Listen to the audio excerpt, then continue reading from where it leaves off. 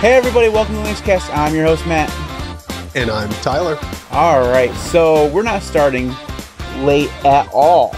Like, not even a little bit late. We're starting right on time. What's that line from... As always. What's that line from Lord of the Rings? A wizard is never late, Bilbo Baggins. We arrive precisely when we mean to. Something like that. We are wizards here, so yes. Definitely wizards. Anyways... Welcome to Linux. We talk about Linuxy things. We have a really good podcast queued up for you guys this week. We're gonna actually do a Linux distro tier list. Now, for those of you who do listen on the audio, just gonna put this out there right now. We're gonna do our best to make sure we're always saying where we're gonna put what distro. We're not just gonna put the logo somewhere and then don't say it out loud. That way you can actually follow along. I will also take a screenshot of the finished list when we're done and put it in the description for the audio listeners if you want to take a look at it. So that way, also you can obviously go up on Monday and watch the actual video and watch us do this. So I thought it should be fun. We should have a very entertaining time. But before we jump into ranking the best Linux distros, because we already know which one's the best, we don't really need to even do this. OpenSUSE. Sure, whatever. Anyways, before we jump into that, we're going to do what we always do and talk about our week in open source. So Tyler, my friend, other than deciding to build your computer 5 seconds before the podcast begins to start, what have you been up to in open source this week? Well, I've done quite a lot with my NixOS, like ZanyOS repo. For anybody who doesn't know, I've got on my GitLab, you can go find a ZanyOS repo. It's for my NixOS configs. I've talked about NixOS a lot, so I'm pretty sure most people are aware of what I've been up to. But if you go over there, if you want to try out NixOS, you like Hyperland, you want a pretty nice theme set up with all the niceties already enabled, like nice animations, all that stuff, you can go over to that GitLab repo. I've got install instructions. They're pretty comprehensive. It's not like a 3-step process. It's like 9 or 10 steps, but it ensures you don't hit any like roadblocks or anything like that. I've got a lot of things already pre-configured. If you're using a different setup, like with different hardware, Intel, AMD, NVIDIA, all that stuff, like hardware should function just fine. I also made a wiki. I've been working on that quite a bit. I've heard from a lot of people that I did a really good job on it, and I think I did a really good job on it. So it explains what is NixOS, why you would choose it, why choose my configuration, how to use my configuration, common issues that people run into that aren't necessarily something I can just fix, like the Hyperland plugin loader. When you update your system, there's a chance that the headers will change for it, and so you have to reboot. It'll throw a whole bunch of errors. The plugin will look like it's destroying your system because it just keeps spawning in and there's new errors, but you just got to reboot. Stuff like that I've put in the wiki. That's mainly what I've been working on. And then last night I started putting together my Intel Xeon system. So I've now got 16 cores, 32 threads, and 64 gigabytes of RAM. So I feel pretty nice. And to NixOS's credit, I did not have to reinstall, do any of that BS. I literally just booted up back into the same drive. Everything worked exactly as it should. I just have to regenerate my hardware config so that Intel microcode gets loaded, and I'll be good. Well, I am happy that you were able to get everything up and running well, because I was quite worried for you. Well, I mean, it would have been fine if I had just done all of this and figured out that, like, you know, even though the board says Wi-Fi, it doesn't actually have a Wi-Fi chip in it, and I didn't even think about that while building it. If I hadn't have fallen asleep last night, I probably wouldn't have made this podcast late. And probably also could have had a chance to shower before I did the podcast, but, you know, whatever. We can all smell you from here. We know. Yeah. Just so everyone's clear, like, I had to move my entire desk. My mom helped me move my desk with my monitors, lights, everything attached to it through the house into this room. And then I had to set everything up. And I got to be honest, you said you'd wait like an hour for me. I got it all done, but pretty nice. It was more like an hour 15, but it was close. It was very close. It's close enough. We'll call it an hour. It's fine. The chat and I had a very good time talking behind your back about, Good, about how there's no way that this is going to go right. There's definitely going to be something wrong. Audio's not going to work. Well, audio did not work, but the funniest thing about it is it wasn't even that audio wasn't working. I accidentally dropped my audio interface when I was setting up the desk in here, and when it fell, it pulled out the aux cord that hooks into the actual like output for my speakers. So everything was working properly, and you saw me. I was trying to figure out what the heck was wrong, and then I realized that just still aux cord wasn't plugged in. And there was random music playing in the background. Yeah. All right. So since the last time I did a podcast with you, I have switched 100% to Wayland. I'm using Hyperland, and I posted a video about this last night, so I'm not spoiling anything. And I like it. I think I'm ready to finally say that I've switched to Wayland full time, and it's working, and I'm happy with it. As you can tell, happiness is not the expression on my face at the moment. I did this out of boredom. I was very bored with Xmonad, and I needed something to do, so I decided I was going to give Hyperland another try, and I've had a fantastic time because of Darth. I haven't done a lot of racing lately, so I've missed sitting down and theming my computer, and I was able to do that, and it was a lot of fun. I've rediscovered. So I learned all of CSS. I was really, really good with CSS back in like 2010.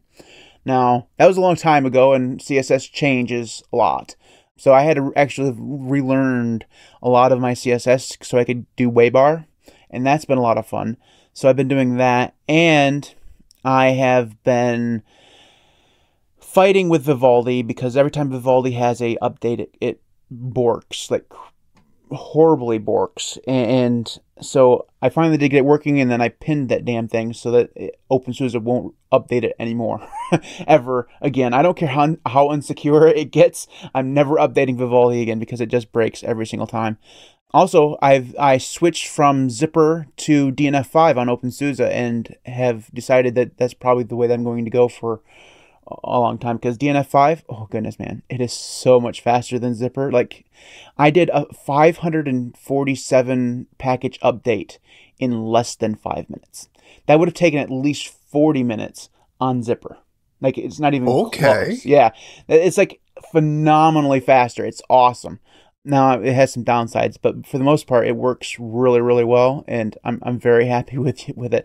Also, Fedora, get your shit together, man. Get DNF5 out the door, because it's so much faster than DNF4. Like, it's really good. I really hope that, because they've been rewriting Zypper now since 2016 to include parallel downloads. I hope that they just stop what they're doing and just start over again and mimic DNF5, because it's so good. But anyways, yeah, that's basically what I've been doing. Also, just to prove that OpenSUSE is the best, I uninstalled Plasma and everything that goes along with Plasma. And you know, when you uninstall a desktop environment, usually it takes things along with it that you didn't really want to uninstall. It did that for me. But OpenSUSE handled it like a champ. It uninstalled SDDM and just decided, well, you know what? LightDM is installed. Just use that. Like, there's no other it just literally fell back? Yeah, it just went to LightDM. And that's awesome, because like, if on any other distro, if you uninstalled your display manager, you'd be put right into a TTY, like, automatically. Yeah. No, this one went right to LightDM. Now, LightDM didn't work well with Wayland, but that's a LightDM problem, not a OpenSUSE problem. But yeah, that was an awesome experience. I didn't even have to do a rollback or anything to a snapshot. It just worked perfectly fine. Also, while we're talking about what we're doing in Linux, I did also want to ask you, since you've had 64 gigabytes of RAM for like a while, have you ever tried doing a tempfs, or like, you know, loading your root system into RAM and also doing it with a game file as well, and like running a game straight from RAM? No, my RAM, when I don't use it, just sits there and be sad. Basically. Well, I'm looking to, so here in the next like 2 or 3 weeks, I'm going to get another 64 gigs of RAM. And so I plan on, once I have 128 gigs, I plan on putting my root on, in RAM, doing that, because NixOS does have a pretty easy way of doing it. The extra thing I'm going to do is try to see if I can install a game to that persistent directory as well. Just one, like the game I play the most frequently. And I want to see if there's if loading just disappears, like it's no longer a thing. Yeah. I really want to see that. But so that will be an update for here in the next few weeks. I'll talk about that, whether or not that works or if it's worth it. Eventually, I'm going to be doing a NAS or something. All my games will be on there because I'm running out of space on my internal NVMe. So that'd be my experiment, is to figure out, because I want to be cheap. So Josh sent me a case that I can build a NAS in, and I want to do that, but I don't want to have to deal with hardware RAID. So I'm going to do all of it software RAID, and I have no clue how to do that yet. So that's going to be a learning experience. Well, I'll just go ahead and let you know, from everyone I know who's messed around with software RAID and done a lot with it, it's gonna be a pain in the ass. Like it's gonna take time to get used to, and you're gonna run into issues. But overall, it works, so you should be fine. It'll be something fun to watch, or fun to learn about, because the last time I did RAID, I was a Mac user, and I bought so this is the stupidest thing. So there used to be a company called Drobo, and they sold these big, gigantic hardware RAID enclosures. I had an 8 hard drive enclosure. It cost like $3,000. Gotta remember, this was like 10, 15 years ago, so everything was super expensive. And it lasted for about a year and a half, and then it just fucking completely died. Like, I don't know, the power supply or something like that died, and the company was the crappiest support company I've ever experienced in my life. I was like, that's my last experience with a big, gigantic RAID box, because I'm not spending that much money ever again. And, just... So this time I'm going to do all software RAID. I'm not going to mess around with any of that stuff. I've debated either building in that case that Josh sent me, or just getting, because there's like really cheap mini PCs, and you can buy like an external hard drive enclosure.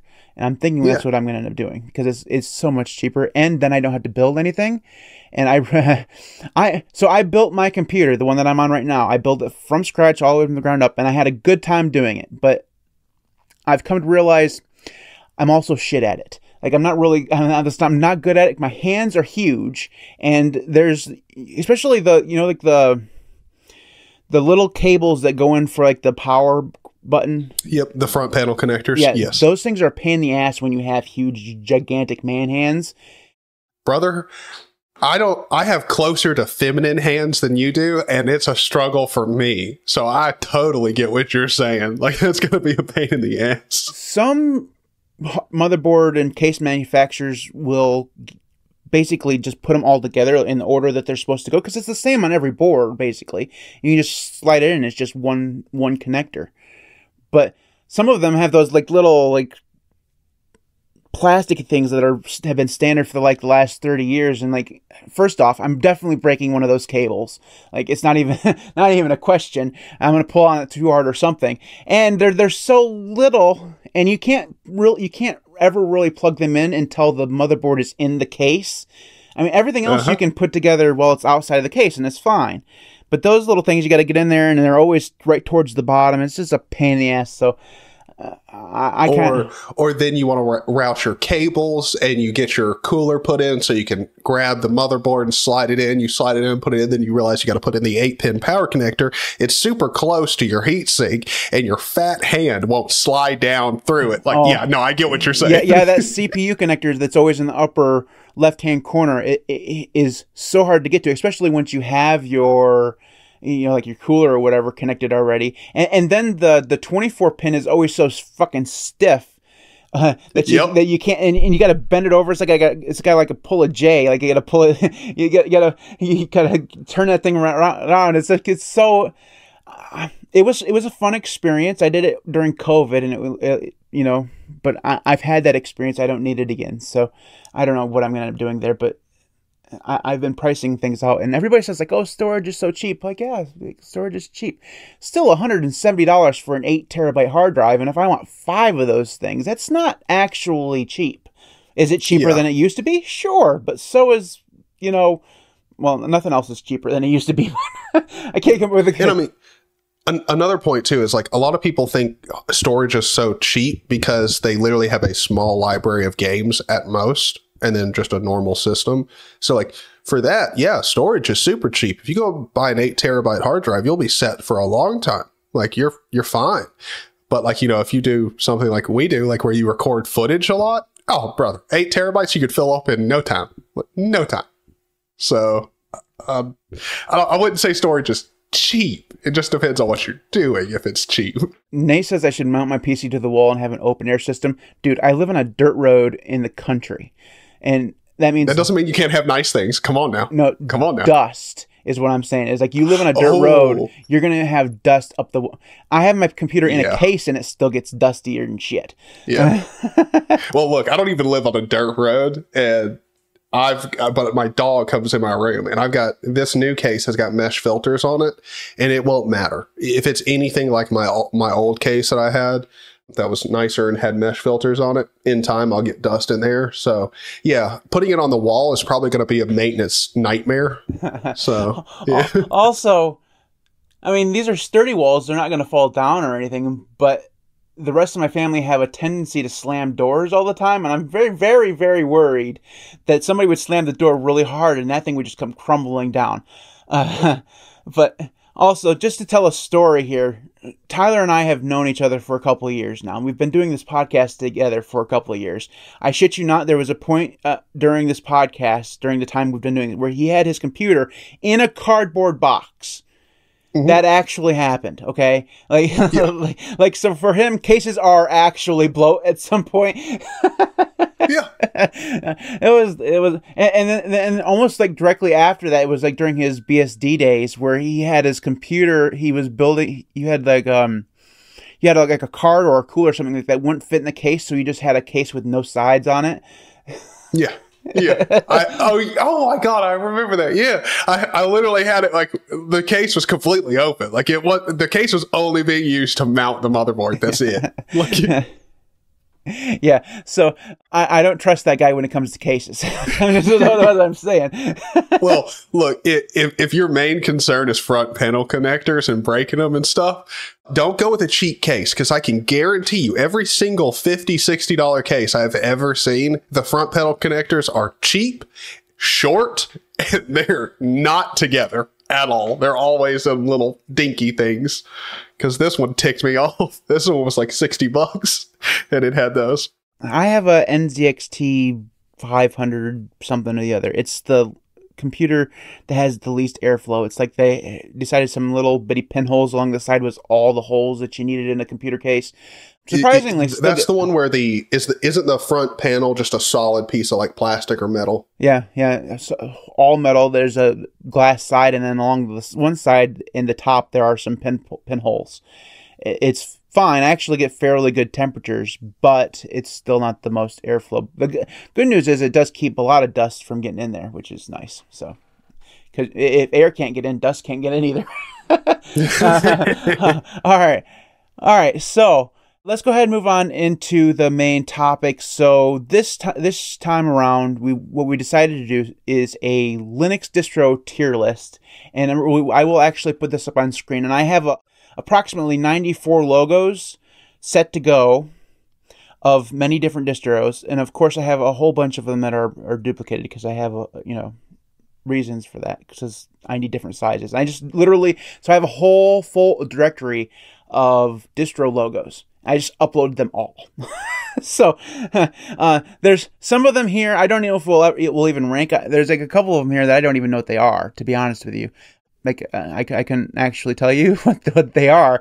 So that'll be a fun experience. But what we're going to do is we're going to rank the distros that I've uploaded here, and if we have time, we'll come up with some other distros if we need to.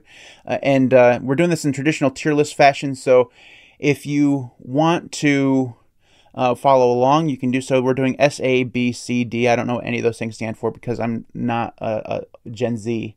So I'm an old millennial, so I don't know any of this newfangled stuff going on, but we're going to do it anyways. So let me go actually put this up on screen so you guys can actually see this. So and eventually Tyler will be able to follow along. I do have the chat there alongside because Vivaldi's awesome and allows me to tile things. It's awesome. It's great. Anyways, so let's go ahead and get started. What I figured we'd do, Tyler, is that we'll have fights when we get to things that we disagree on, and and it should be fun. So why don't we go ahead and start off with Nate's favorite with Pop! OS. Where should we rank that? If I'm being honest, Pop! OS, I would give it an S tier, even though I don't prefer its desktop. They're doing something unique with it, and depending on your hardware, they're really the only good support to go with. Like if you've got a hybrid laptop and you just want everything to work and you don't want to have to do anything yourself, that's pretty much the only distro you're going to go with and have a great time. I feel like S tier's too high, to be honest with you. Because yes, they're doing their own desktop environment, but it's not out yet. And you're right, they do a lot of good hardware stuff, but other than that, they're just Ubuntu. Maybe I'm being too tough on them. Do you think I'm being too tough on them? You do have a good point. So maybe it should be A tier, but you're not completely wrong at all. Like they're not really doing anything else. They're literally just making the Ubuntu that Canonical should make. They're Linux Mint, but with a different turn on things.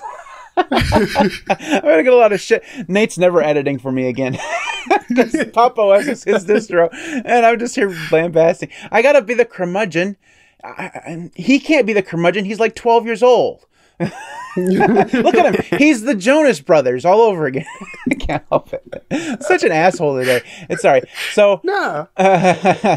So A tier, you think? Can we agree on A tier, or do you want to fight for your S tier? I think A tier is good. All right. Oops, I put it in D tier. That was a mistake. It was a mistake. I'm sorry. All right, let's go ahead then go to Ardix Linux. I'm just randomly picking out ones. Oh, so okay. This one's going to be difficult. So basically, Ardix, you have to correct me if I'm wrong, because it's been fucking forever since I've even looked at Ardix. This is just basically Arch Linux, but without System D, right? That's basically they hate System D. So this is like Dev1 or MX Linux, something like that, right? Pretty much, yeah. I agree with Waffles, except just he put the wrong distros in there. D tier for Artix, just knock off Arch. I don't really have much. I don't have a high opinion of protest distros, just in general. If you don't like System D, you can literally just install Arch and remove it. Like if it's that big of a deal for you, I don't know why it would be that big of a deal. Like, brother, standardization has been a good thing in Linux. Like, just ask Steam. So we're getting some people who are saying that it's S tier, which, like, come on. Come on.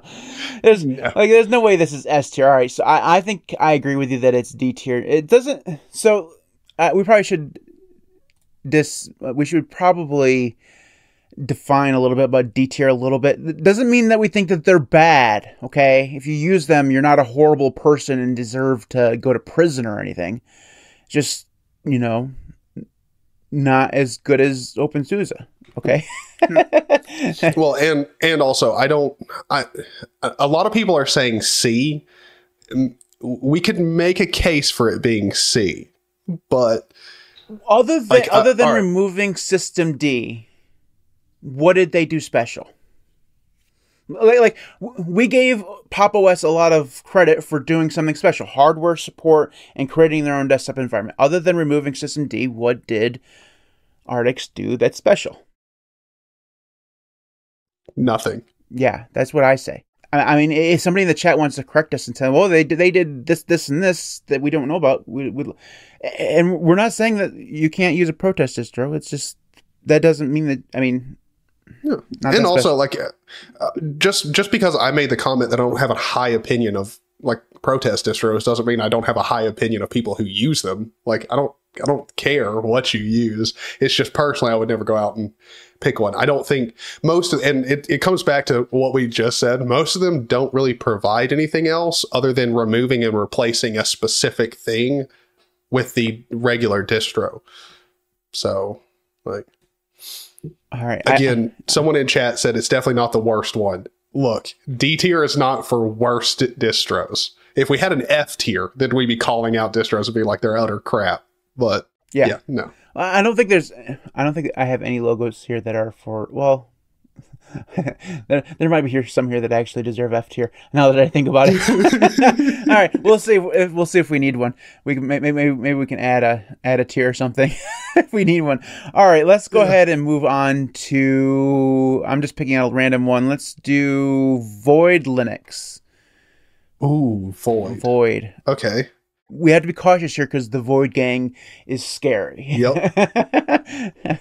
To me, it's going to be a B or C because they're a step up from Arctics in the sense that, yeah, they do just have their own, like, a init system. Most people are running Void because they use Runit or not System D. I mean, but at the end of the day, they do a lot of unique stuff. They are an independent distro. Yeah, they have their own repositories and their own package manager. And if you wanted to run without, if you wanted to run without glibc, you could run with musl or whatever. So they do offer quite a bit of, things that you can't get like really easily by doing a different distro. So yeah. I would say B. You said B or C, right? I think B is a good place for Void Linux. Now let me find the logo again. So B for Void Linux. I think that's where, there we go. All right, let's go ahead and then go to, let's talk about, let's see here. How about Solus Linux? Ooh. I think we're going to disagree on this one. Do you? Yeah, I don't know that we may. You go ahead and tell me what you think. I think it's D. I think it has to be D. Oh, we agree. Okay. Yeah. Because, all right, it's not that it's bad. Again, really, the reason why I would say Solus is a D tier distro is simply because they can't make up their mind on what they want to do, and they keep changing bases. They keep changing, from GTK to they wanted to go to Qt, and then they were going to the Enlightenment libraries, and now I don't know what they're doing, but they changed their mind again, and it just feels like they don't have a vision for what they actually want to be. Although they do, in their defense, have significantly contributed to a desktop environment of their own. So I agree with what you said, except I would phrase it a little bit differently. I don't think they don't have a vision. I think their vision continually changes, which is not necessarily a problem, except if you don't finish the last vision and you create a new one, and then you don't finish that one, and then you create a new one, it's not a good look. So, yeah I would say D tier. All right. We're going to go to D tier then. All right. Linux from scratch. Shit. No. We might need that F tier, brother. Well, okay. I suppose we should ask, should we even rank it, given the fact that it's not technically a Linux distribution? Because you have to build everything yourself. I mean, there's literally nothing there that's distributed. It's just literally you're pulling down every package and building it yourself. Yeah. I would have to say we need to make that F tier and put it there. All right, let me see if I can add an actual tier. I don't know if I can or not. We'll see. All right. Oh, add row below right there. There we go. And we're going to name that. We'll gotta go here to the settings for this. We're going to call this the F tier. Oops, that's a D, Matt, not an F. All right, there we go. So we're going to put Linux from scratch in the F tier. Like my thing with Linux from scratch is if you want to learn how distros or how Linux under the hood operates, it's great. But also most people don't want to, you don't realize what you're asking when you say maybe I want to learn that, or I should learn that.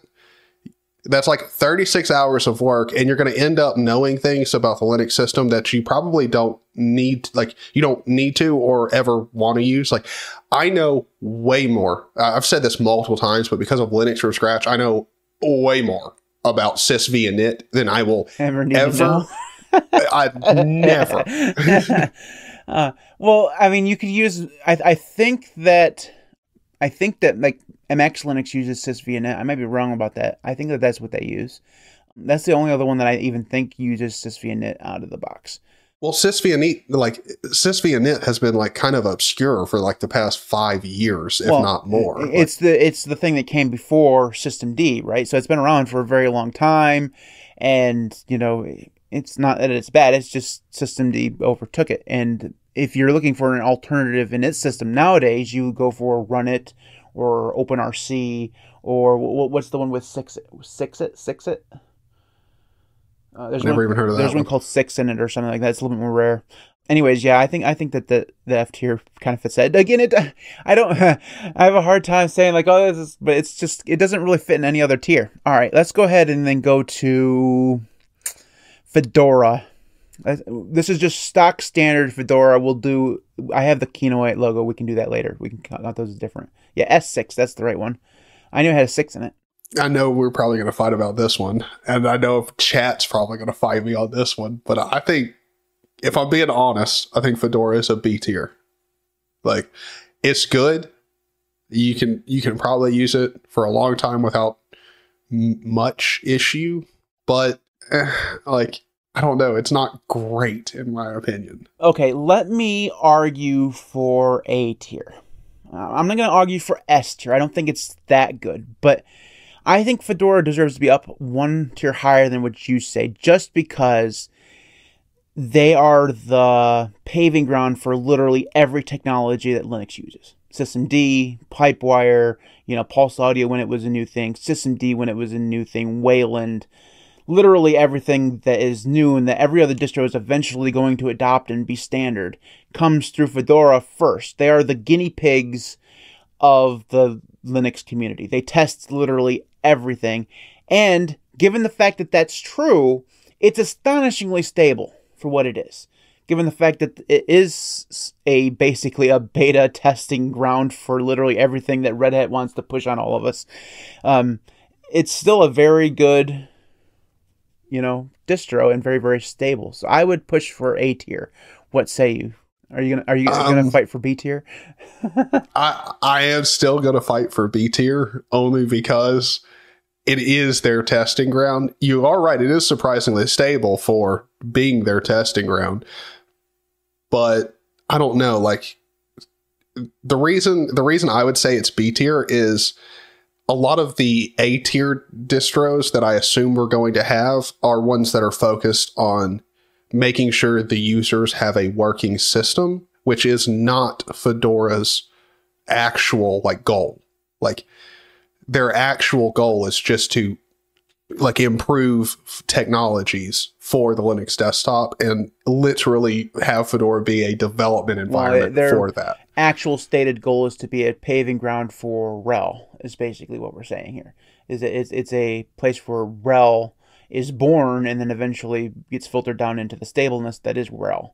All right. Now, me saying that does not mean Fedora doesn't give a crap about its users. That's not what I'm saying. But they don't have the user base is not their sole focus at all. I will capitulate on B. I still think it could be A, but borderline A B. All right. I think it could be an A, but I think it should be a B. All right. I will live to fight another day on Fedora. Okay.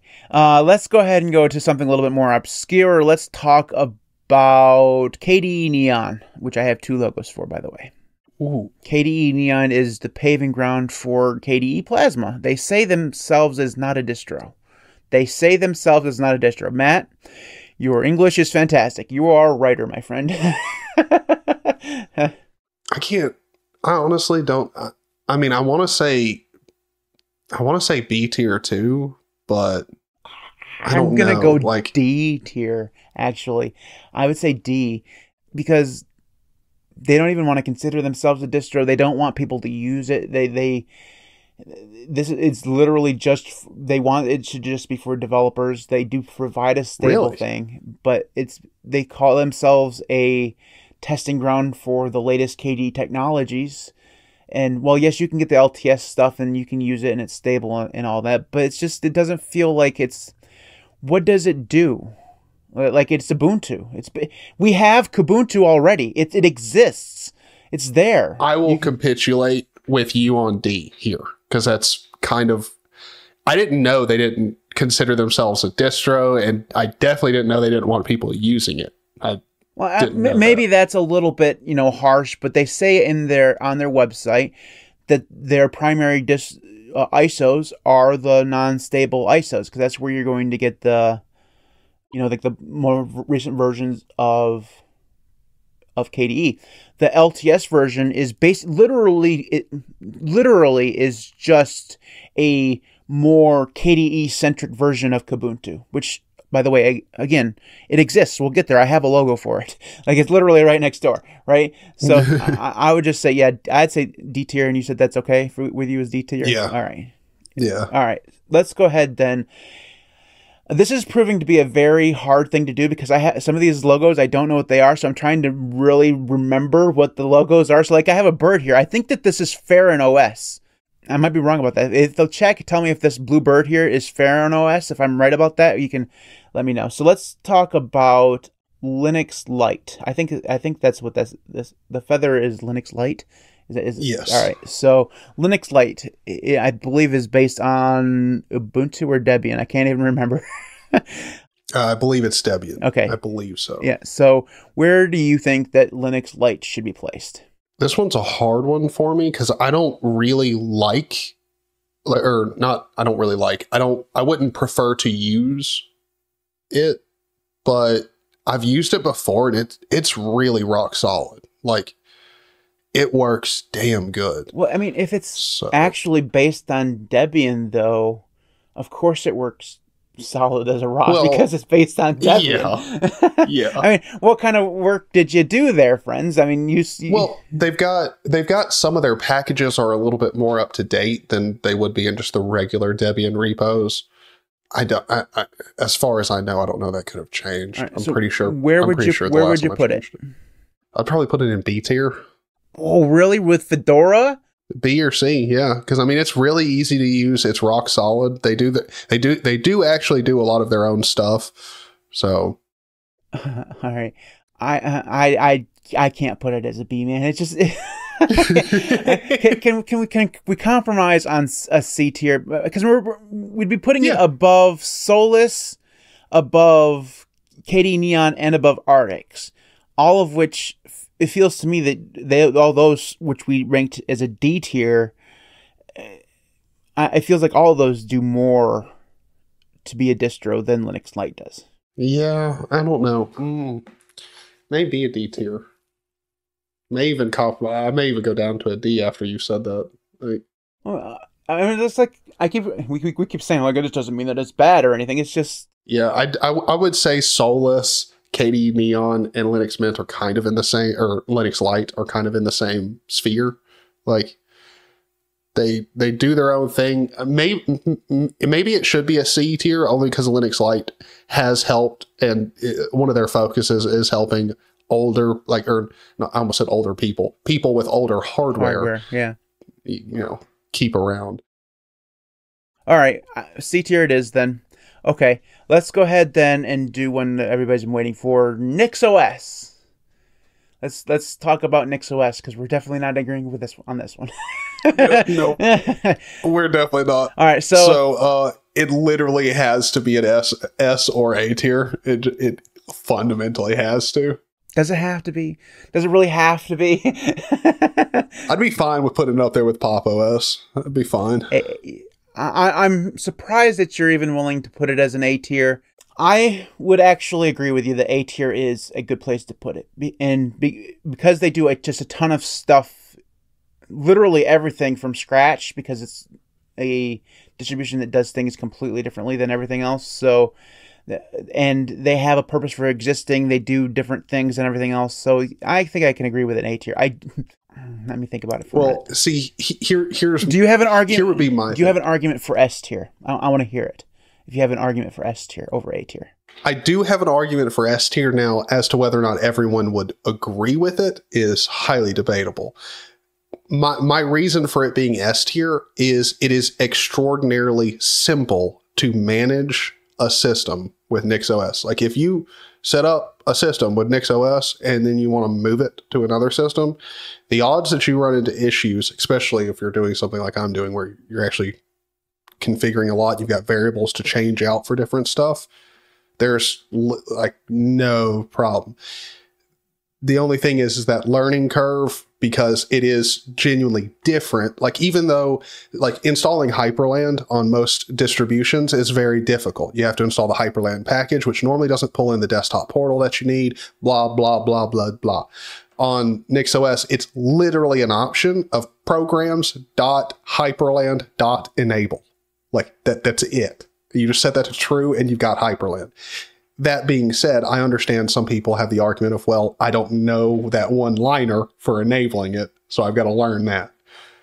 I get that, but at the end of the day, it's still easier than doing it pretty much on any other distro.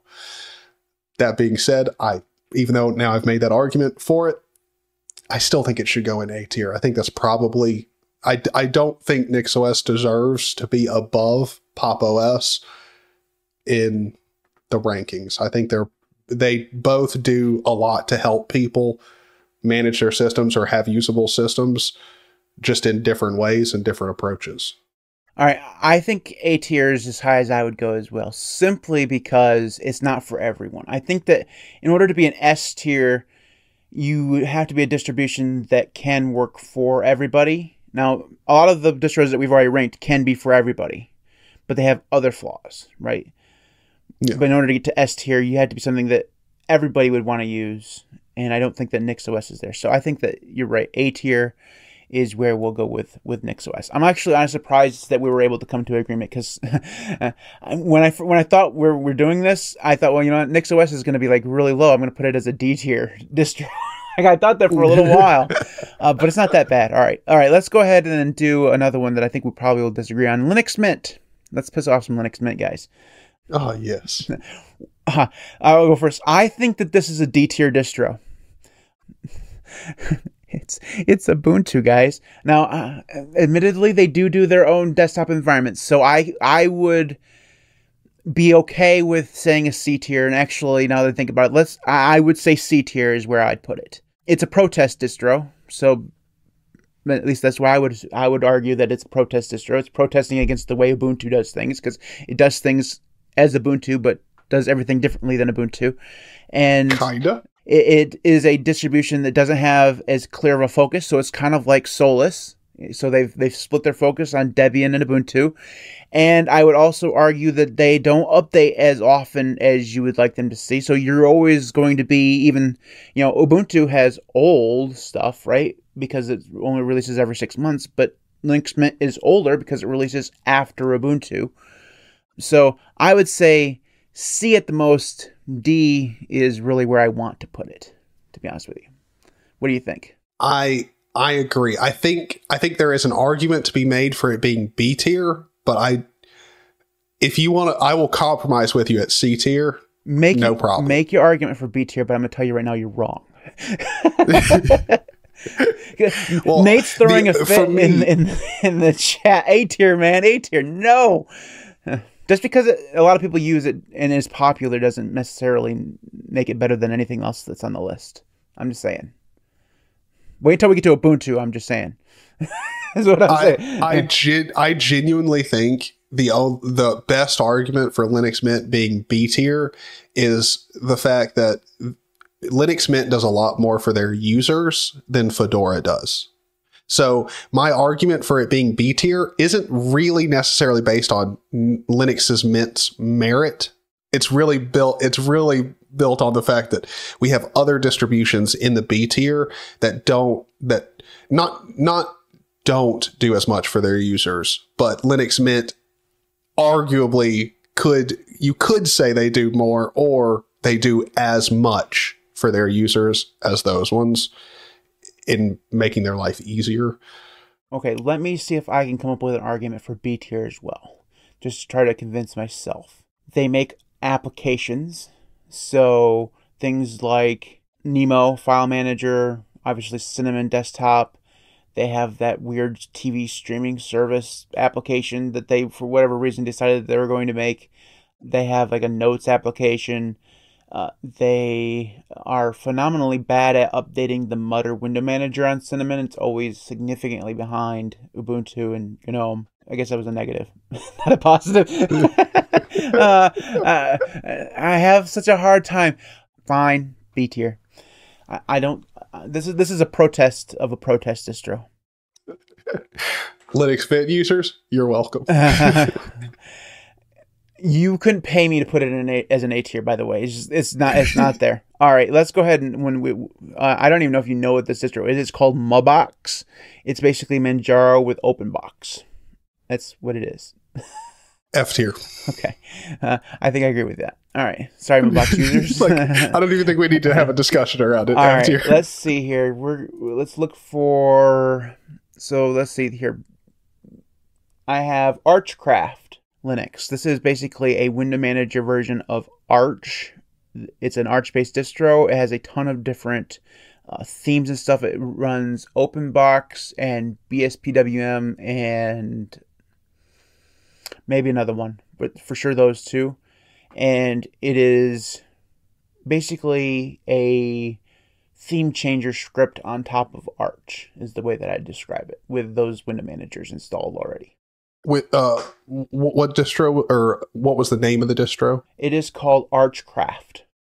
Archcraft. Okay. I thought I heard something different. So okay. I would give this one probably a D or an F, if I'm being honest, only just because it's literally another distro with, I mean, it's pretty much what I'm doing with my configuration. Like, I got a theme changing script. You get a certain desktop environment chosen. Like, it's not really all that much going on, but I mean, I could see it getting a D tier. I've heard a lot of really good things about Archcraft. Like, people at least like it. It makes setting up Arch easier. So Oglo does have a good point that it is very pretty. So they do a good job of ricing. But I agree with you. I think I'll go with D tier just because I like their rices, and so that does provide some value to having a distribution that is all set up for you, and you don't have to do the ricing yourself. So we'll put that in D tier. All right, Arco Linux. If we're rating their website, it's definitely an F.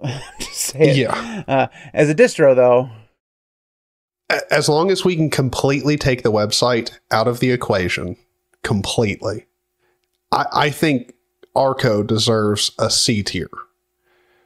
It does more than just looking good or making the install process simple. There is a lot of usability or user accessible, nice scripts pre-written for you to do a whole bunch of stuff. Eric Dubois takes care of a lot of things. Like it does a little bit extra than where I'm going to assume a lot of the Arch derivatives are probably going to end up in D tier, and compared to a lot of them, it does do a lot of extra stuff, but I wouldn't put it up with like Fedora or like Void. So okay, so I'm going to disagree with you on this one majorly, actually, and I'm going to say A tier. And the reason why I would say A tier is because it's with Arco, it's more than just a distro. First off, they were one of the first Arch-based distros that took Calamares to its full potential. So before that, Calamares did exist, but it was just an installer, just like any other installer. But because of their contributions, they were allowed to basically make it so that you can choose basically everything you want to install right, as the install happens. And not a lot of distros did that before Arco did it. Another reason why it is kind of less to do with the distro itself and more the fact that the guy, Eric, does a ton of stuff. Like he's basically made the Arch Wiki, but better in YouTube form. And he has a ton of different videos, and every time there's a problem that comes through because Arch fucked up Grub again, 5 minutes later, Eric has made a video on how to fix it. And it's on his YouTube channel and tells you exactly how to do it. And if you Google on how to do anything on Arch, and you need to learn how to do anything with any window manager or any desktop environment, chances are he's done a video on how to do that thing, even if you're not using Arco. So that's very valuable as well. Well, hold on. So can we go ahead and agree that if we take into account everything that Eric Dubois does outside of the actual distro itself, like not saying that he's not doing a lot with the distro himself, but if we include the YouTube videos, the posts he makes, and also like you can just talk with the dude too, like that is a thing. So if we count all of that extra in, I would agree that it should be an A tier, because if we're being honest, a lot of people don't want to go read through documentation. And when it comes to Arch, a lot of Arch users that are using Arch are only using it because of Eric Dubois' help or his support. Yeah. Also, all the tools like the Arco Linux Tweak tool, which is I think now called the Arch Linux Tweak tool, work on other Arch distros. So they created all the tools, and you can install that on Arch and use it to install all your window managers, all the rices that come along with it, all the tools and stuff. So it's not just as if the tools, I mean, like Pop! OS and Linux Mint, which we just gave a B tier to, by the way. And I'm going to let you live that one down. Linux Mint does all these tools stuff, and yes, you can use them on different, distros, but they weren't designed to do that. Whereas the Arco stuff, he literally wants you to use it on Arch and not just Arco. So I would still argue for A tier. Well, and also, just so we're not giving Eric Dubois too much credit here, the reason he wants you to use them on other Arch distros is so he knows whether or not it's working and he's done his job correctly. So, yeah. But, yes, they are built for you to use anywhere else. So, yeah, right. I would agree. A tier. All right. Now, there's going to be so many upset Linux Mint users and Fedora users in the chat. No. Oh. Just wait until we rank Arch lower. Just wait until we do Arch lower, because that's definitely going to happen. All right, we got to speak that MX Linux. Where should we go? Where should we put MX Linux? Based on Debian, does not use systemd by default. Has a ton of awesome desktop tools, including one that allows you to basically create an ISO of your installed system, which is just phenomenal. But those tools are only MX usable, so you can only use them on that distro. And they do provide a systemd backup, so you could use systemd on it if you want to. So they're not a protest distro so much as they providing you an options distro. So they also have somehow have gamed distro watch. So did they get credit for that? To me, MX Linux could be literally anywhere between an A and a C tier. Like it'd be hard to make the arguments for A or C. B, you could easily make an argument for it being B and it not be a problem. But the reason I say A through C is because like MX Linux is really good. They've got a lot of tooling. They're really good. So you could make an argument for A. They're probably in the ballpark of everything in B, but you could also say it's very comparable to something like Linux Lite. Like they do have a lot of similarities in what they're doing. So I would say B, but that's just me. Well, I really like MX Linux. I think it's a fantastic distribution, and I love their tools. But I feel like the reason why a lot of their tools exist are just because they don't use systemd. So they created a whole bunch of GUI tools that help you get past the fact that systemd is not usually running. But they also have other tools, things like the snapshot tool and the tool for, they basically have a GUI for configuring Conky, which is freaking awesome, because if you've ever configured Conky, like ever, it is the worst thing to configure, like bar none. And the fact that they have a GUI to do it is pretty cool. So I would say C tier right along with Linux Lite. I think that's... Yeah, and just to kind of agree with some people in chat, we'll call it a high C. Yeah, we'll say it's a high C. Oh, I mean, Olgo and I think Hip Dad said S tier. Sorry, guys, we haven't had an S tier yet. MX Linux is definitely not going to be it. Yeah. S tier is going to be hard to hit. Well, I know I'm going to argue for at least one being S tier, but I don't think I'm going to get it. But we'll put MX Linux as a C tier. All right, let's go ahead and do this just to piss everybody off. Arch Linux. Where are we going to put Arch Linux? B. Now, below Arco. Let me explain. Let me explain why I'm saying B. Okay. I don't want to go any lower on the list at all, but I can't go any higher on the list. Mainly because, look, Arch is a phenomenal distro. We all know it's a great distro. It does exactly what you would think it does. The only problem is the community around it. In a lot of the cases, especially vanilla pure Arch. Are you seeing the chat right now? You guys are all over the place, man. I love that. The last one I saw was unsub. Yeah, it's great. I think it's the most active chat we've ever had. It's awesome. Probably. But look. See, the reason I don't want to go lower on the list is because I don't want to put just regular Arch down with something like Artix or like MX Linux. But also at the same time, like if we're gonna be honest with everyone here, MX Linux and Linux Lite does a hell of a lot more for their user base than pure Arch does. Like, if we're being honest. Okay, let me argue for A tier. Okay, and the reason why I say it is because without Arch Linux, here are the things that on this list that wouldn't exist. Arco would not exist. Let's see here. What's another one? Artix would not exist. Black Arch would not exist. Let's see. Zero Linux would not exist. Storm OS would not exist. I mean, there's just a ton of them here that just would not be in existence if it weren't for Arch Linux. So, I think that alone puts them at an A tier. My agreement with you, though, comes in the fact that they do tend to be very not user-centric in that they break things in weird ways, not just because they're a rolling release distro, but because they like pushing out the Git version of Grub. Like, what are you doing? That's not a good. No, that's not what you're supposed to do.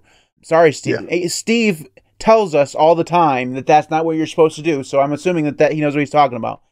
I'm glad you said that because the amount of times I've had to listen to Steve complain about Grub and Arch, like the amount of times, man. Every podcast for the last year. We love you, Steve. that man has complained about Grub and Arch so much, which I'm not saying is a bad thing because he has to deal with that crap. So like, I get it, but yeah, I could see it going in A as long as part of the reason it's going in A is because a lot of other distros wouldn't exist without it. Yeah. Like that would be pretty much the only look, their documentation. Yes, it's incredible. But just like all documentation, it can be hard to sift through and find what you need, and you might overlook things.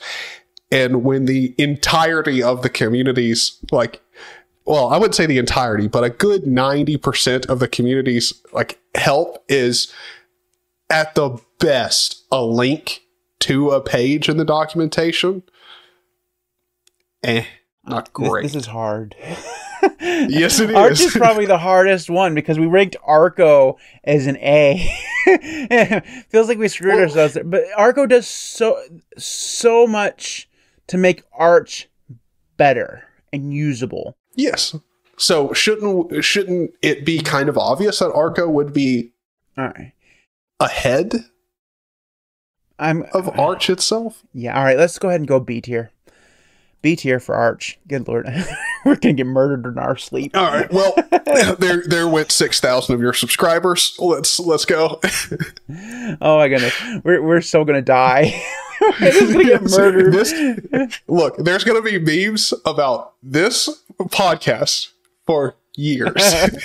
All right. Let's go ahead. Let's do another one that's going to piss people off. Manjaro. That has to be lower than Arch, right? Convince me it's not an F. I can't convince me. I can't convince you that it's not an F. I could argue 4D because when it came out, Arch was hard to install and Manjaro made it easy. And the problem with that argument is that Arch is no longer hard to install. Well, okay, but I've said this so many times with Manjaro, but I need someone to explain to me how the entire idea of their distro is that they hold, or not the entire, but the main feature of their distro is they hold back the unstable packages from Arch on a 2-week window so that they can fix any problems, address any things that Arch causes so their users don't have to experience it. And they still push out the same broken updates that Arch does just 2 weeks later. Well, also by holding things holding things back isn't a bad thing. So because OpenSUSE Tumbleweed holds things back too. Okay, you're never going to run. No, it's not. But the problem is that with an Arch-based distro, a lot of people are going to want to use the AUR because the AUR is the primary benefit of using Arch, or at least one of the primary benefits of using Arch. And by holding things back, you break the AUR so many times because those dependencies aren't going to match up for version-wise. Yeah, so you hold back packages and you break the community packages, but then even on top of that, the whole idea behind you holding back packages is so you have time to fix any issues that come through with Arch. And if you don't fix those issues, what are we talking about? Why are you holding back packages? Why do you exist? What? All right. Like, we got to put it in. That's been my problem. Yeah, F tier is definitely going for Manjaro. Okay. All right. Gen 2. Where are we going to put Gen 2? This would be good. I would have to say this one's going to be different. I think Gen 2 deserves an A tier or a B tier only because for the same reasons that like Arch, like we were talking about with Arch, it genuinely does provide a lot of distros and stuff wouldn't exist without it. And also Gen 2 is kind of where a lot of other developers in the Linux space learn how to do things like package programs, how compiling actually works, especially when we're doing it outside of, like Nate, hold on. My answer for Gen 2 is compiling. Look, I could go with anywhere from an S to C on Gen 2. I could see the arguments for literally any of those tiers. Where do you think it should go? I think that Gen 2 has to be an S tier. I think that maybe this is coloring because it is so hard to install, but you can't install Gen 2 without learning something. Any other distro other than Linux from scratch on this list, anybody can install. There's nothing prevents you from installing it in like 5 seconds. If you have a really fast computer, right? Within 5 minutes, you can install literally anything on this machine other than Linux from scratch and Gen 2. Now, just because it's hard to install doesn't necessarily make it good, but you can't install Gen 2 without learning something. And a lot of these distros you can just install, you'll never learn a thing. It's just an installer. Yeah. And I think that just going through the process of installing Gen 2, you learn so much about Linux that it can't help but be an S tier. So I think that it's an S tier, and I just don't see how it could. I mean A tier possibly, but I think that it's an S tier. Yeah, I would have to agree, only because like LFS, like one of the main problems that I see with LFS, and that does make it so low on the list, is sure, you learn a lot, but at the end of that 36 hours that you've spent like building this system, do you have a usable package manager? No. Can you install, like, do you know how to build packages properly for your system? Probably, but do you know how to build a big package? Could you get Steam installed? No. Like, trust me on God, if you get LFS with Steam installed, brother, you haven't seen the outside grass in 6 years. Like, it's just not great. Gen 2, yes, there's a massive learning curve. Depending on your hardware, compiling can be extremely time consuming. But compiling is how all of the packages on every system work. Somebody's got to compile them. That's what happens with software. And you can use the system afterwards. You can learn how to use a functioning system. Also, I think it might be an S tier just solely based off of Portage alone.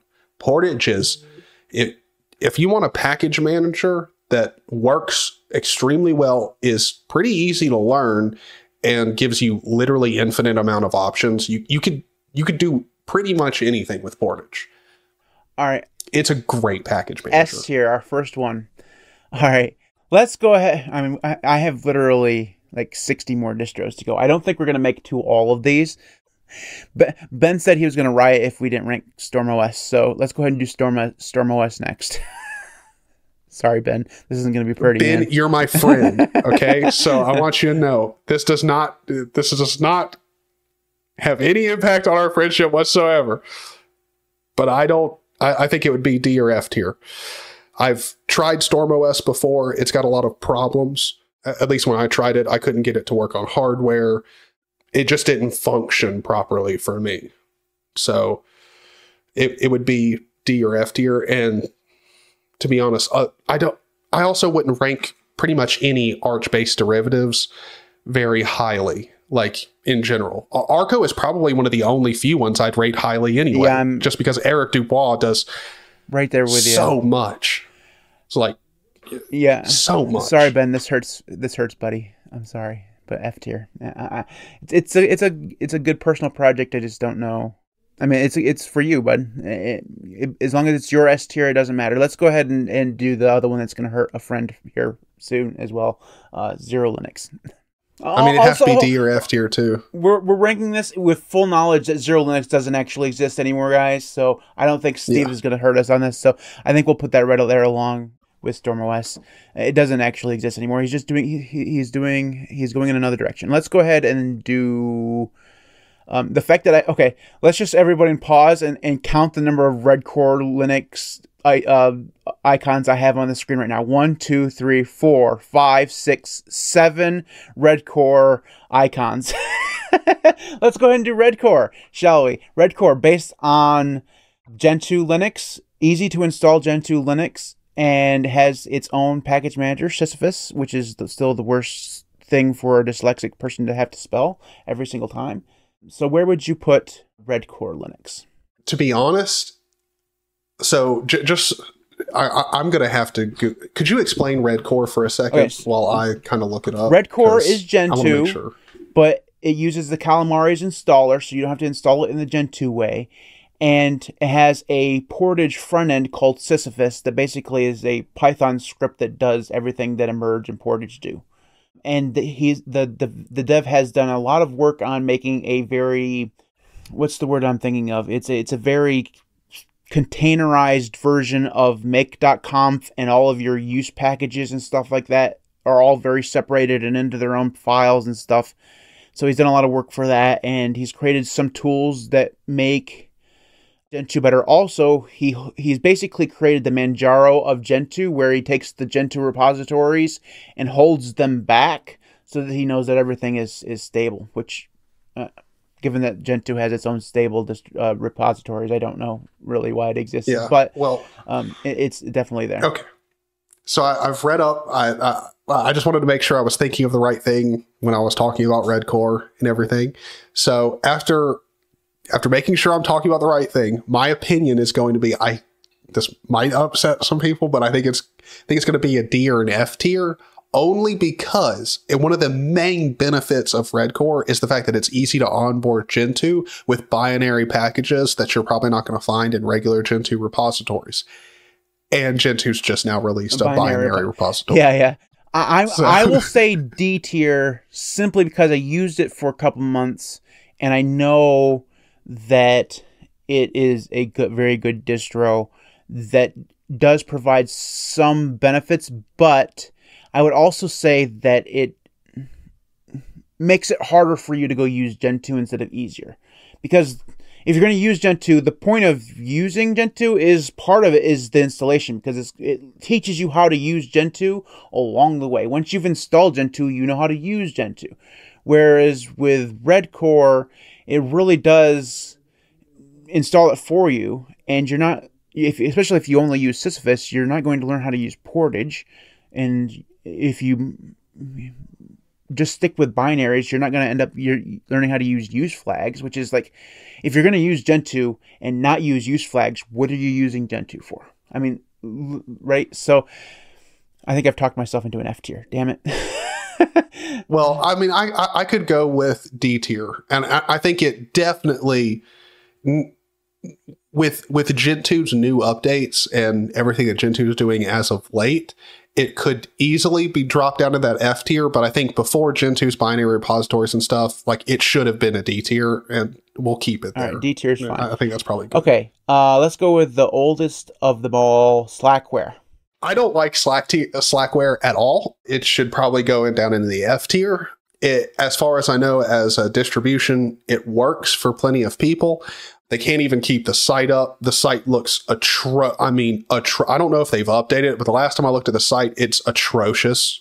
Like, it looks terrible. Also, as far as I know, I was talking with someone who used Slackware, so this could be completely wrong, and it very well could be. I don't know. I could have misunderstood. But from what I understood, like, the way it works is, like, you have to install every application inside of the repository or choose the ones that you don't want installed.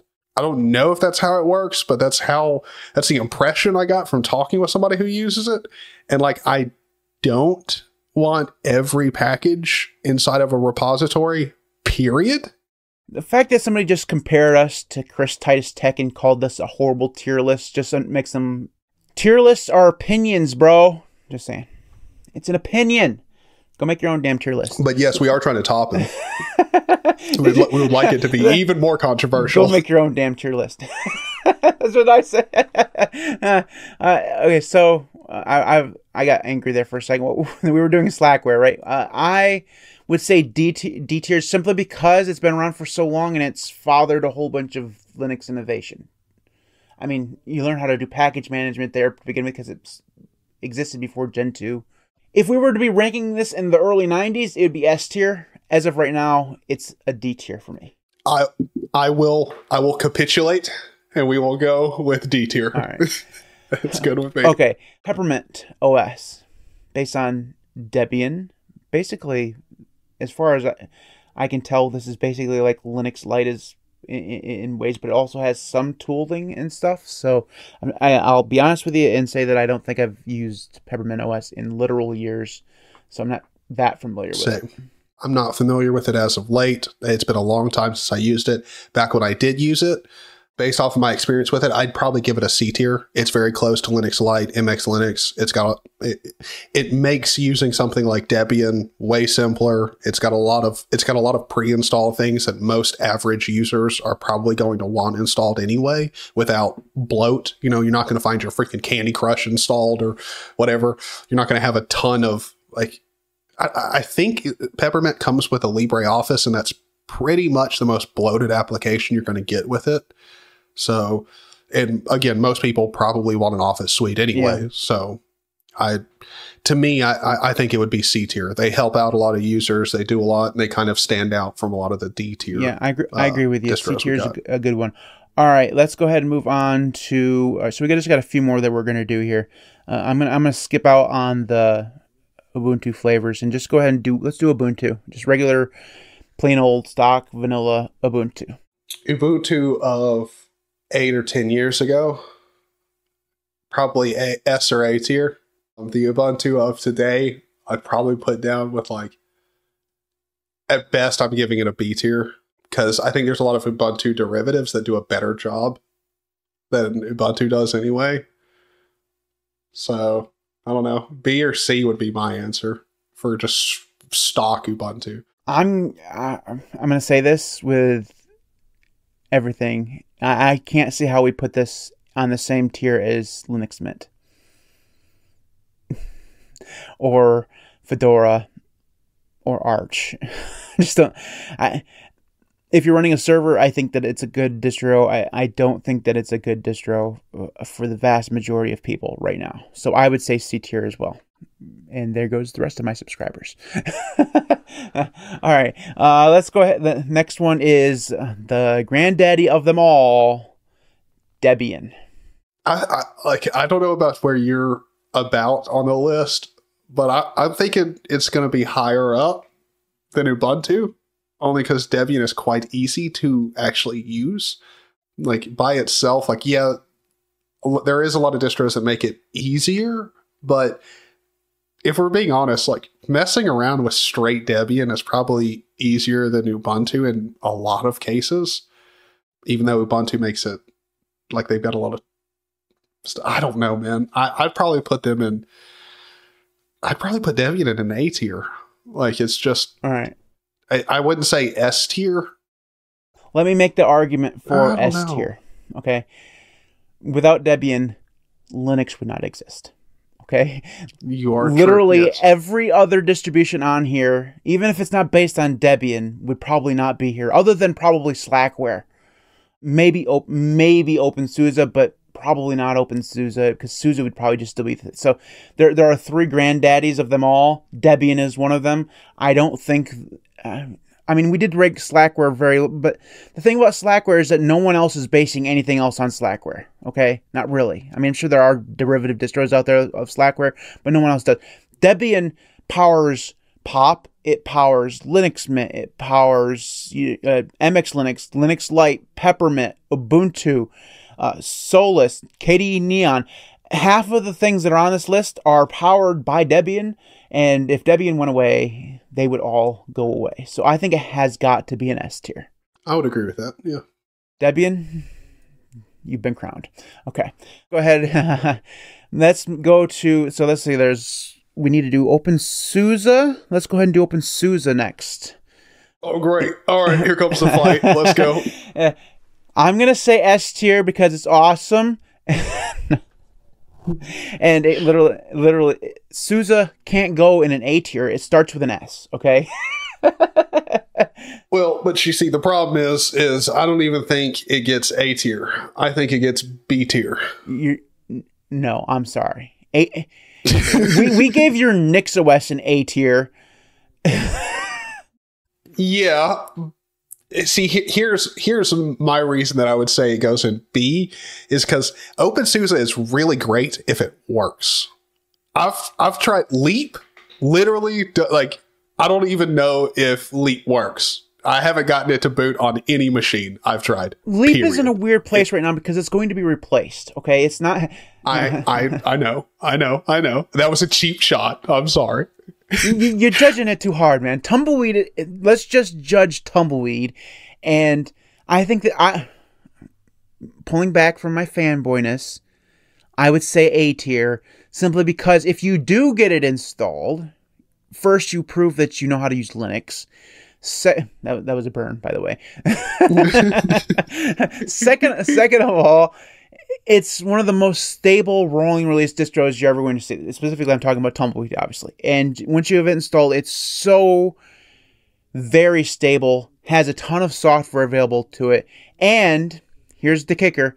We gave Pop! OS and we gave a lot of other distros on here props because they had tools. There is no tool out there that is better and more comprehensive than Yast. It just doesn't exist.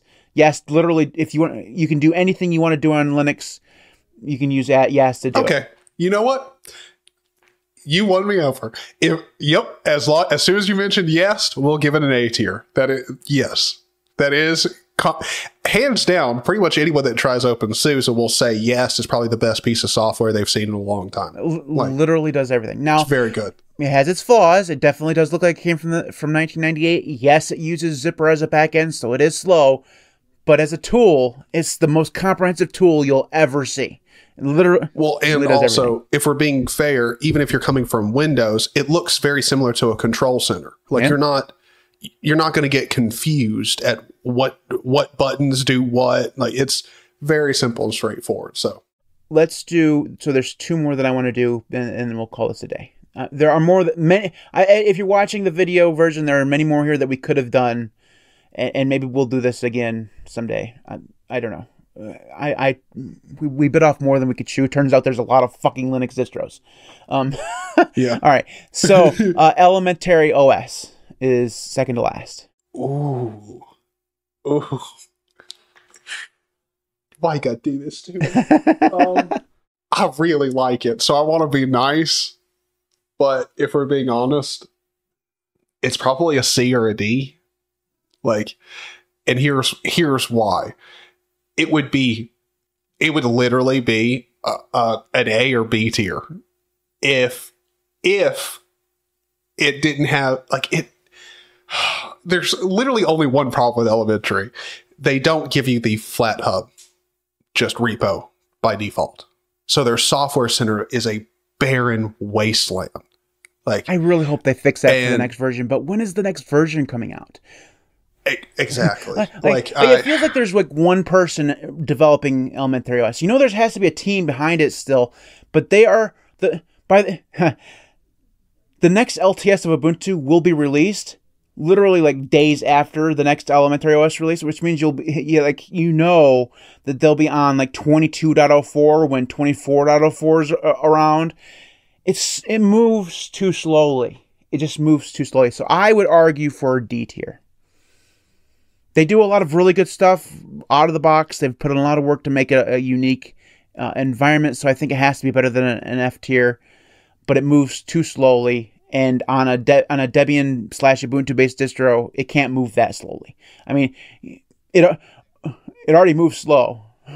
To be honest, I think me and you have talked about this because we've talked about Elementary quite a bit, but the only two problems with it are the fact that it's software center. Just give people flat hub ID. There's no excuse not to. Just do it. If that's where 90% of your software is going to come from, do it. Just add it in there by default. There's no reason to require the user to accept it. Whatever. If your software center is already going to tell them it's a flat pack, there's no problem. Or just if you want to, if you're so concerned about having control over the repository, FlatHub is open source.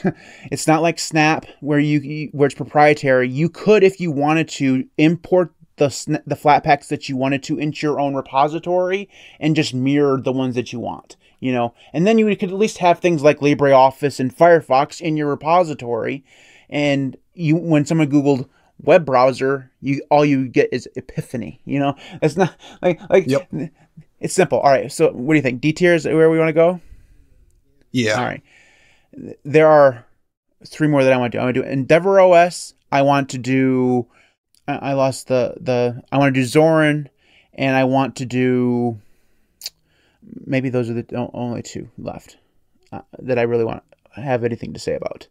Are there any other distros that we haven't ranked that you want to do? No, I think we've done all the ones. All right. I really want to get to Endeavor OS. Let's talk about that for a minute. Where would you put Endeavor?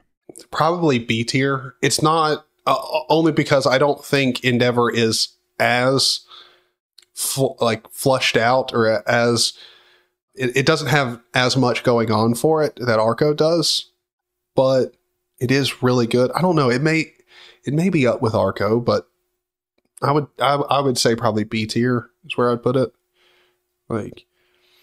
I've used it. It's rock solid. It works. They've got a lot of nice stuff going on. 273 people are watching this right now, dude. That's nuts. Welcome to everybody. And by the way, I had to go refresh the screen because Vivaldi crashed that tab, and I still can't see the chat. So if you're saying anything to me in chat, I apologize. I can't see it. I'm just hoping that the stream's actually still going because I can't. It is. It is. I'm watching it, and I'm watching you try to reload it. And everything. Whatever reason, basically, it showed me you remember when Flash used to crash your browser tabs? It's basically what just happened to this. I don't know what's going on. YouTube, are you still using Flash? All right, so I agree. B tier for Endeavor OS. So the last one that I said I wanted to do was I've already forgotten. Oh, Zorin OS. Zorin. What do you think where Zorin would go? Dang it, why do you do this to me? It's going to be D or F. Oh, wow. Yeah. Because to me, I don't have a very high opinion of Zorin. Their pricing structure, I don't know if it's changed because I really don't keep up with them. It's a distro that works, but like when you're I think like, I'm pretty sure it was like $100 or like $200 like a year or something like that to unlock like a different layout for your desktop environment, and a whole bunch of apps that they pre-installed for you. And in their defense, they give you a whole bunch of support, right? You can I think they literally have someone you can call on the phone to get support. Yeah, but like if we're being honest, I'm doing like general like Linux support focused towards NixOS, and you can go and do my Patreon, and I do that for $8 a month. So if you do the math on that, that's still less than it, and that's for support, like specialized support. Let me I don't know. So maybe. Okay, so I think Zorn has a lot of the same problems that Elementary OS does, but it's better developed and better supported than Elementary OS. But they also have a problem where they are significantly behind when it comes to their updating. So they're still based on 22.4. It doesn't feel like the next version is going to be based on, because they literally just came out with a brand new version. 24.04 is 3 months away, or 2 months away, 2 or 3 months away, right? So we won't get another version of Zorn until the fall, which by that time 24.04 will have been around for a long time. And so it feels like they have a lot of the problems that Elementary OS does. And so I would, on the other hand, they do a good job of supporting in the meantime, where Elementary OS, the developers just kind of disappear in between updates. You never hear from them between updates, whereas the Zorn guys are always around. So I would argue for a C tier, just because I think it's a little tad bit above Elementary OS. But if you're very... I could, yeah. No, I could do that. C tier for Zorn. Yeah. Okay. That's pretty fair. We'll do that. C tier for Zorn. And again, we can't see the chat to actually know whether or not anybody's agreeing with us. I'm going to reload this one last time, see if I can't get the chat to load. I think it's because it's popped out. Oh, there it is. All right. We got it. A whole bunch of people said F. All right. Now, guys, I know that there's a whole bunch of distros here that we didn't get to. We didn't do Rocky or like Sparky or any of those other ones. Like, there's a whole bunch of other ones here that we could have done, but we're running out of time. We've been going now for an hour and 34 minutes. We still have thingies of the week to do, and I'm quite sick of sitting in this chair. So I think that's where we'll leave our tier list for now. Thanks, everybody, for watching. That was a lot of fucking fun. I had a lot of entertaining to do that. We'll have to do some more tier lists in the future. We're not going to do tier lists all the time, though, because that would be ridiculous.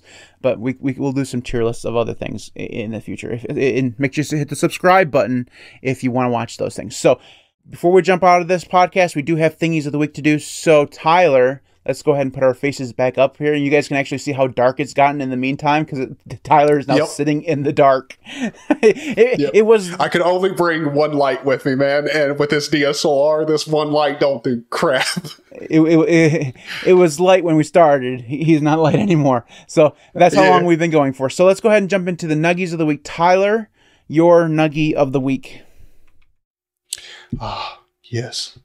I am quite happy with this one. So for anybody who hasn't, like, I don't know, tried out NixOS yet, if you're going to start using it and you're playing around with it and you're having a pretty decent time, but you'd like to do some more cool like theming stuff, I highly recommend you check out there's a NixOS module called Nix Colors.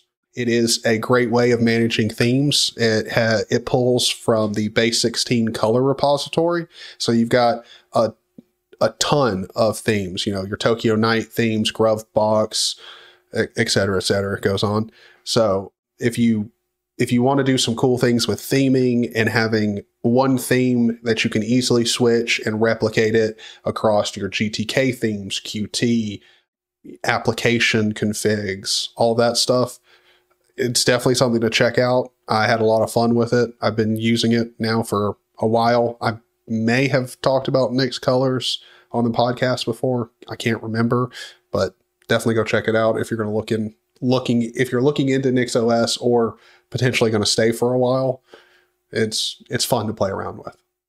Your thingies of the week, or your Nuggies of the week, are going to be very Nix centric for the foreseeable future, aren't they? Okay. Yeah. All right. So My Nuggie of the week is actually two. I have two. So for the longest time, I'm a big reader. I read dozens of books every single year, but for my entire life, all I've done is physical books. Like if I'm going to read a book, I have to have it in my hand. But I live in a very small house. I've run out of room for books. And in the winter, I live in Michigan. It's not always easy to get to the district library. So I've sadly had to abandon my quest for owning all the books in physical form. So I've been looking into ways of getting digital books. And Kindle books is obviously the way to go if you want to buy digital books. Get it from Kindle or from Barnes & Noble or whatever. But I don't want to pay for every book that I read because like, I DNF a lot of books throughout the years. So I've found two apps called Hoopla and Libby. Libby. Basically, what they allow you to do is if you have a library card and your library supports it, they basically allow you to download or basically rent a copy of books that the library has in digital EPUB form, and you can read them either on Kindle or in the app that's provided in the case of Hoopla. And they have access to all the new releases and stuff and old releases, basically, if your library supports it. And you can, if you don't have a district library, find libraries out there that don't have a residency requirement, so you can get a library card from them. So I have the cool thing about Libby in particular is that you can be a member of many different libraries. If you have a reciprocal agreement with libraries, or you found libraries that don't have a residency agreement, you can put them all in Libby. And that means that you can have, you'll have more selection of the books. So if you know, every library has only so many books available of a certain title or whatever, the more libraries you have, the more likely you are to be able to actually rent one of those books. So Hoopla and Libby, they're awesome. And as long as you have a library card of some form, the vast majority of libraries do support them both. And like I live in Podunk and or BFE as we call it, and my little ass district library supports it. So definitely check those out if you're a reader and you don't want to actually have to buy books all the time. So yeah, those are my Nuggies of the week. So that is it for a awesome episode of the Linux Cast. I really highly enjoyed this. We're definitely gonna have to do a tier list again. I've been mixed on tier lists because I think that there's like that one guy who says, "Well, this is a stupid tier list." It's their opinions, dude. Like seriously, that's the reason why they're all stupid. I mean, they're all yeah. Like there is no good Linux distros. They all suck. Use Windows. Anyways, that's it for this episode. If you want to get in contact with us, you can do so in any number of ways. Probably the best is to head on over to the website, which is available at thelinuxcast.org. There you'll find previous episodes all the way back to season 1 and even more recent episodes because I've actually been keeping that up to date. Also, you'll be able to find all of my previous blog posts there as well. You can follow Tyler, who does a very NixOS-centric YouTube channel now. But he's on YouTube at youtube.com/ZanyOG. And we're just waiting for him to lose the password again because it will happen happen eventually. No, he's a great YouTuber, and you're coming up on what, 5,000 or 4,000 subscribers. I think I'm at 50. I think I'm over 5,000. So you're coming up on like 5,400. You're coming up on 6,000 or something. So if you haven't subscribed, head on over there, subscribe to his channel, especially if you like NixOS. Links for his Discord and my Discord will be on the website as well. So make sure you check out that as well, because they're really, let's see how many times I can say as well in the same sentence, just to say. Anyways, youtube.com/LinuxCast if you want to subscribe to my channel, patreon.com/LinuxCast if you want to support me monetarily. Tyler also has a Patreon. That link will be on the website as well. You find all the stuff at thelinuxcast.org/contact. That's where you'll find all the links to my Mastodon, Tyler's Discord, my Discord, all that stuff. And you can just head on over there. If you want to support the channel and get awesome merch, head on over to the store, which is available at shop.thelinuxcast.org. There you'll find a whole bunch of merch, and it all goes directly to help the podcast as well. So thank you so very much for everybody who has done that. Thanks to everybody who does support me on Patreon and YouTube and Ko-fi. You guys are awesome. Without you, the channel just would not be anywhere near where it is, and we wouldn't have a podcast every week because I would have no motivation to do so. Half the time I get up in the morning just to see your guys' lovely faces. That's depressing as hell. Anyways, thanks everybody who does support me. Thanks everybody for watching. This was by far our most watched live stream ever. Not even doubled, I think, the last highest one. So thank you so very much for watching live. We record this live every Saturday, usually around 3 o'clock p.m. Eastern time, if one of us doesn't decide to rebuild our PCs literally right before the podcast. I'm not naming names. Anyways, I don't know who would do such a thing. Head on over and watch us live on youtube.com/LinuxCast. We'll see you next week with a brand new topic. See you then. Boy.